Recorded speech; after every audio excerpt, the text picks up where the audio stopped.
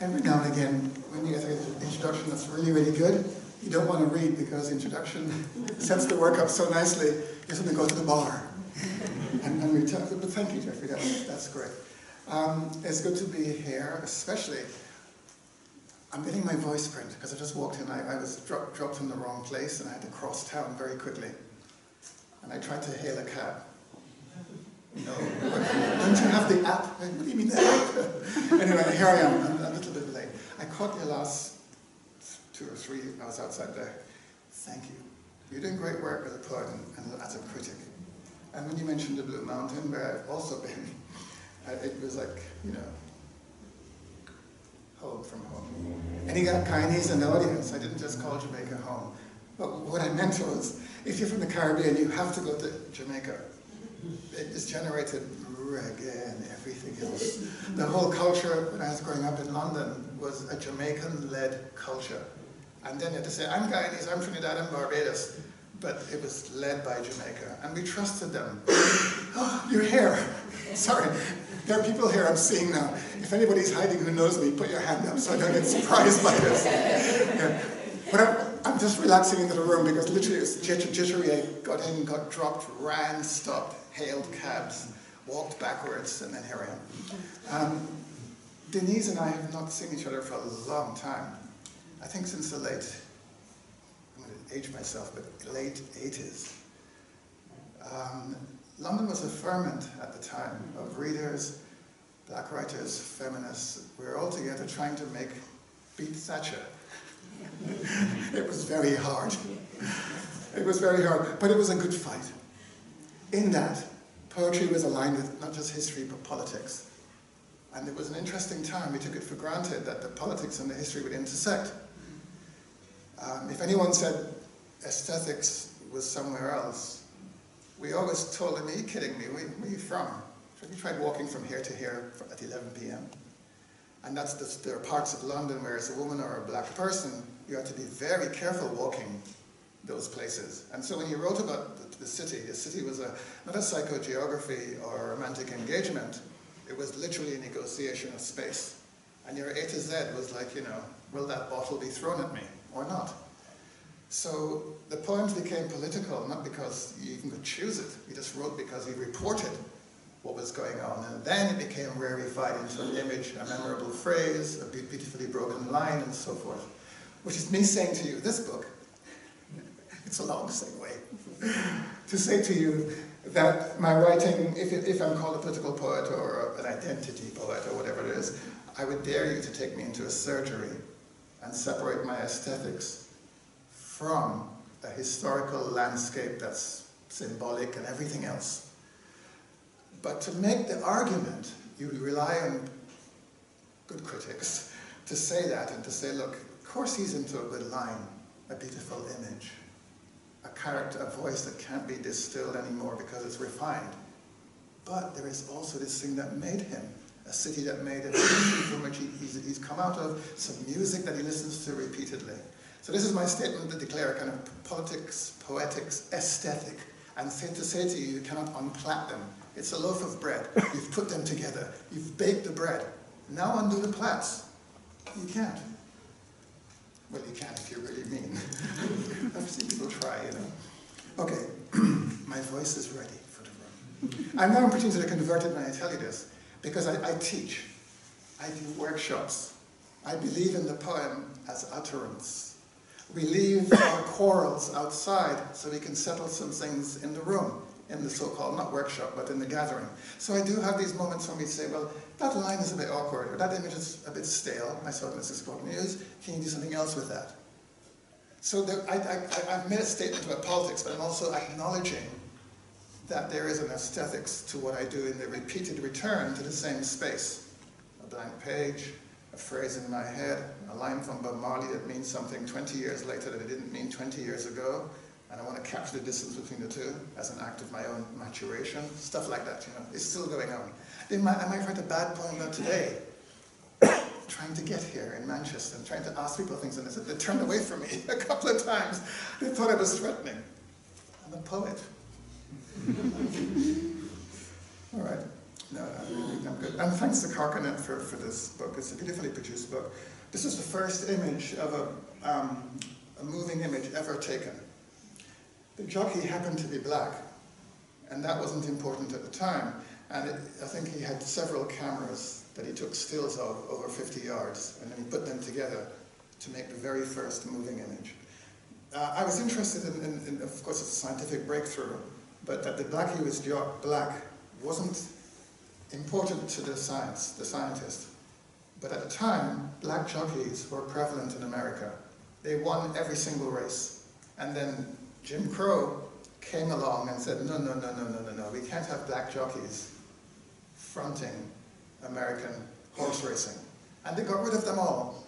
And so overnight, if you look at the say, Kentucky Derby, if you've heard of a Kentucky Derby, in the 1890s, 80s, you'll see a lot of black winners. And then suddenly, no jockeys are black. And they were literally removed from the landscape, told to go away, and were forbidden for coming and racing. So, but before that, this jockey, in my book, in 1850, the most important race that happened in the West was raced in California, Los Angeles. And there were two aristocrats who owned all the land going up to Sacramento and down to San Diego. That's a lot of land. If you try and drive that landscape, it's about an 8-hour drive. They owned everything, and they had two horses. One horse is known as Sarco. It had won everything. It was a horse that was built to kind of pull buildings down. It was amazing. And so he said, I'll take anybody on, any bet you like, any wager. So, I'm telling the backstory because once I start to read, when I say horse speaks, I'm not even going to explain to you, I'm not going to be the horse. But let me tell you the background. So, Sarco is the big horse of the day, and then Pico, who is the other landowner, and they're like this, as billionaires always are, they're always arguing with each other. He said, I'm going to race you. I got a horse coming from Australia. Back in those days, the horse took a long time to come across the sea. When the horse came off the ship at San Francisco, it had lost almost half its body weight. And when people saw it, they laughed. They said, you're going to use that horse, it was called Black Swan, to race against Sarco? People then bet their houses and their estates against the horse winning because they were so sure nothing could be done about it. What they didn't know was that in Australia, Black Swan was the horse. It was the horse. So by the time it got here, it was emaciated. It came off down the gangplank, as we did during the Middle Passage. By the way, if I say horse and I say black jockey, in 1850, both were classified as stock. If you had a horse, you had a cow, you had a black person who was enslaved, they were all classified as stock. So when I have them talking, someone said to me once, how can you have a horse speaking and you have a black person? Isn't that undignified? I said, you studied American history at all to know how far we've come, because this is exactly what's going on. So when they're speaking to each other, they're speaking against a kind of colonizer who came and took over the landscape, cleared it of the indigenous, and laid down a system of extraction that we have today. So the book is really about going back to that moment in a way to speak to our present, our modernity, and to show what it owes, where its roots are. I tell you all this because when I start to read, I will not explain anything. So you would not guess he's a horse now. No, he's the black jockey. No, he's the moon. Oh, I thought if the horse can speak, why can't the moon speak? Then I thought, if the moon can speak. And so I've got some voices in here that are kind of inanimate objects and then I realized after I wrote it, I was trying to write an encyclopedia for a planet that might disappear. By sheer default, it's a green book. So if you're a green person, you're saying, Fred, I've only got 50p and I want to buy your book because I believe in green. I will put the other monies to, I'm not saying that, no, I'm not saying that. But it's a green book. So by default, it's a green book. So the politics I'm saying to you is behind the aesthetics and behind the obsessions. That's enough. I feel like now I've arrived in the room. I set myself ahead of myself and I've caught up with myself and here I am. Okay, call and response is very big in the Caribbean. So. Call.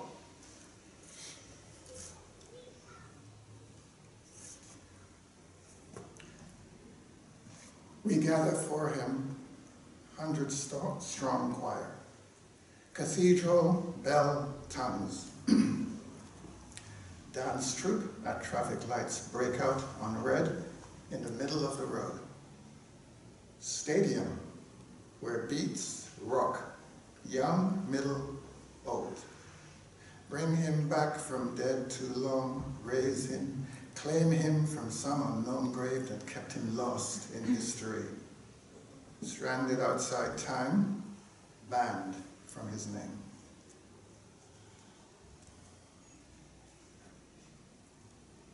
Calling, come back now for us who need you more than you should know or care. You seem big to us, time chained to your skin, skin stretched by our summons, summons fused to your good name.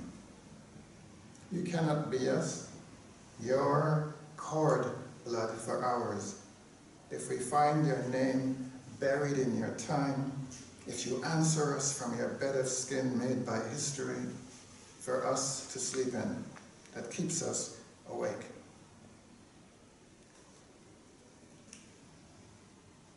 Called. This is where you get your full name.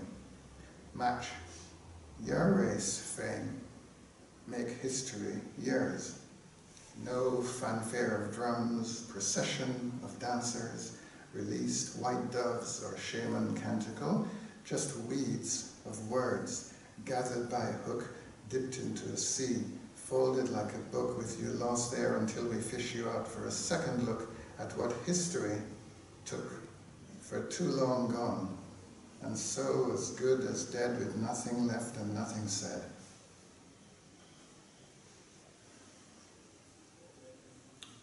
BJ, Black Jockey, looks back.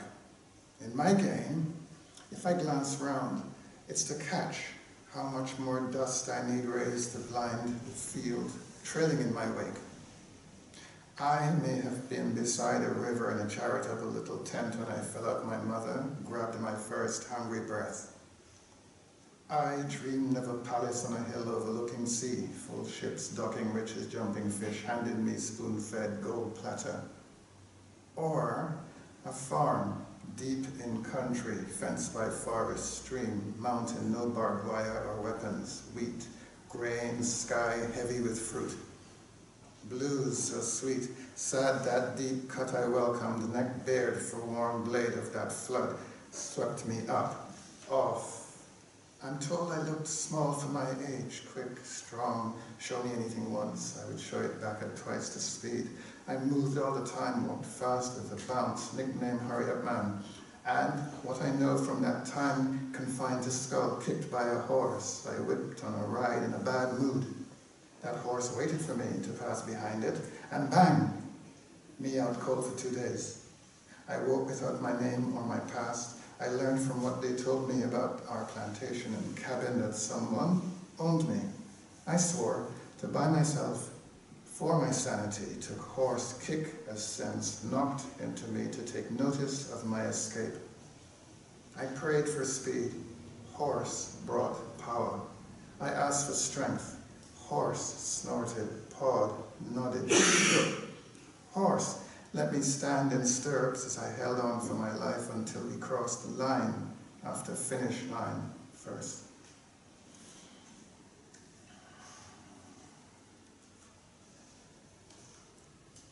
I'm not reading everything I've marked. I mark things in case I lose my way, so don't be worried. Dancing Saltwater is an indigenous horse trainer. They're called, there's a group of people, the university is built on their land, and we have a sign that says, this university is on the unceded territory of the Gabelino peoples. And that's all they're going to get from us. Here's in brackets. Dancing Saltwater. More of the life of a man on the run, less of his sins from his time with a gun. If you know better than you be the one to judge if what I did you would have done. Don't say one word, just think it through. What in this time is a person to do? Surrounded by folk who buy up and outsell humans as stock, seen as 2/3 people. Land and wives cleared with cannon and rifle by picking off tribes while waving a Bible. God's chosen on earth to spread civilization among ungrateful, primitive First Nations. All of my words channel through me. None of what I say sorry for history.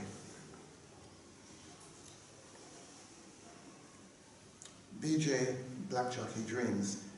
In my dreams, I fly across deep blue on the back of a horse with wings for hoofs, and all I have to do is hold on for dear life, breathe at this speed. We leave sparks in our wake, seen as shooting stars. We rest as moon is to earth, as fish is to sea, so horse is to me.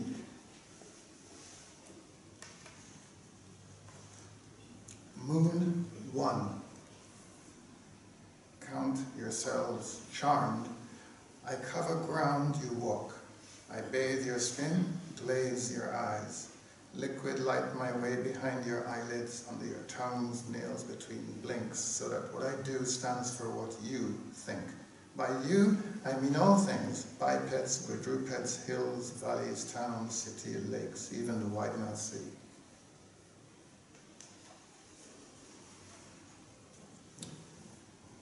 Black Swan speaks to the Black Jockey. The Black Jockey's not there, but he's talking about him. First, he walked beside me. Next, he ran with me as much as he could keep up with his skinny legs and narrow chest. As I cantered, Morse sauntered along to allow for his pace. Then, he sat on me in the stable and combed me busily, as if he thought I might buck and kick him, his meek frame outside, flying into the rafters or worse, out the top of the roof. I sent him a message through my black skin to his. The message said, "Do not fear me, black man. I mean you no harm. We have a race to win, and there's only one way to win it." At this point, I felt this quiz in his interest, through his skin, him asking me how, in static, jumping from him to me.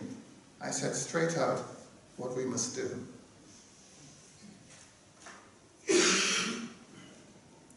Black Jockey speaks. If I become you, and you become me, you would know my life born into slavery. What a privilege for a horse. Welcome to days on the run from slave catchers, dreams to cross the Atlantic in reverse, untangle knots of tides, turn my life on this continent to free among equals, break the chains of my people. I see my life as a horse, you as me and me as you, one being mixed from two. Aware of despair, we keep a smile, a touch of what people might call style. Crumbs, we eat the same corn. You prefer hay? I can't stomach that, though I chew bits of it to settle my stomach and keep my teeth clean. Did I just confess that? You make me speak my mind like only my Ethel can. Not even your trainer, my friend, knows this about me, that my jockey ambition is second to none. Not even Ethel, and my race included.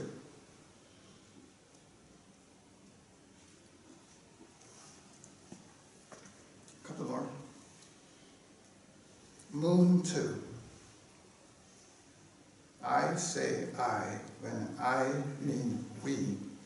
I speak for the sun, who lost their tongue, but deigns to speak when this human run at time on earth is done, which should not be long, as the crow flies, as the earth turns in its star urn.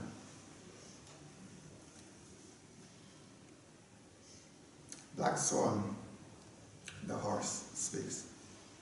And you, Black Jockey, get to eat hay, walk on all fours, and carry all and sundry on your back. Folk see you and want a taste or better feel of your power between my legs, between their legs. If I may phrase it the way people declare, when they sit on my back and I gallop for them, and my pace travels up my legs and spreads through my body, and they feel this charge of my muscles, like no feeling they've known, bigger than the best of their lives, big as anything asleep.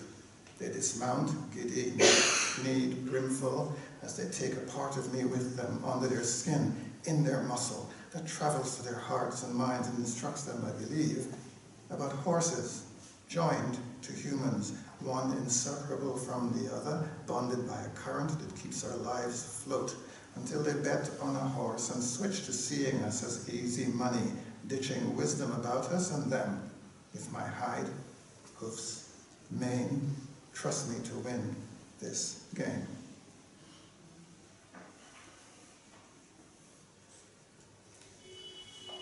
Here is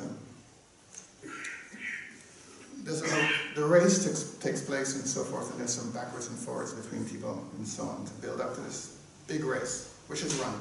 And then Black Swan looks back at the endeavor.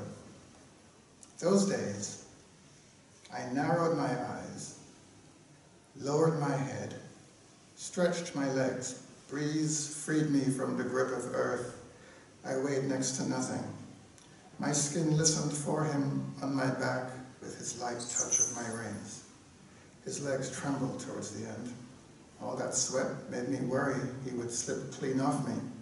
I prayed he would hold on. He prayed I would not falter and fade. Our trainer prayed for both of us. Has LA seen anything like it since? I should know from where I sit, looking down on lives running into each other, not checking where they run. But so it seems from up here, where we move without moving, where the race is not to be won, not even run, in a time outside of any clock I know that measures these things deep inside my bones. I go by my luck at my place among stars for all time, known to the living. I dream about our big race and about him as I fly in my condition of thinking, always stretched across the sky at the head of a herd.